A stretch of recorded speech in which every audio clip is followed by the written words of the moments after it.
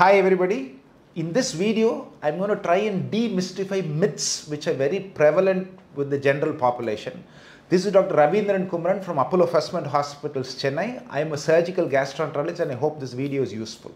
As a surgical gastroenterologist, I often come across patients who say that burping is a huge issue for them, and they even go on to the extent of saying they continuously burp, 10, 20, 30 times in a particular stretch after eating, sometimes before going to bed.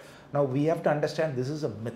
None of us can burp genuinely 20, 30 times. Now burping is typically when you have excess air swallowed in. Now that can be because you're having a carbonated drink such as soda or any of the the colas, or sometimes even beer, where you're taking in carbonated liquids. That gas accumulates in your stomach and it finds its way out.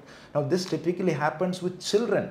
When you have toddlers who are breastfeeding, they often swallow air along with the mother's milk.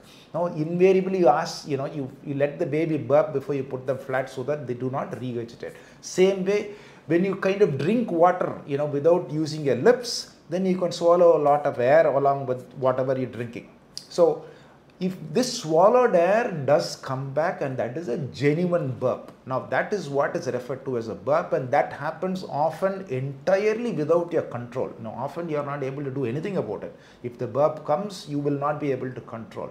Now this does not happen continuously for any of us. If a patient complains of genuine burp occasionally happening, that is fine, that is normal. If somebody says I'm continuously burping, then they've mistaken it. It is not burping.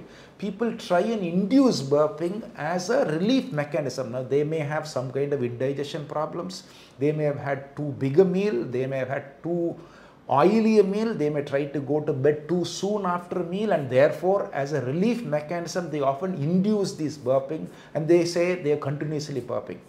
Now, my simple message is continuous burp is not practically possible. It is not physiological. It does not happen. It is a complete myth. People who claim that they are continuously burping need to be counseled, explained about what genuine burp is, and they often realize that is not what they are talking about.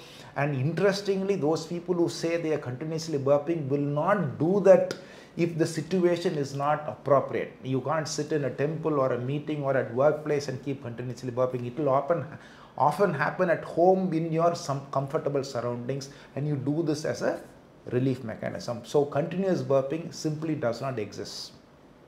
Thank you.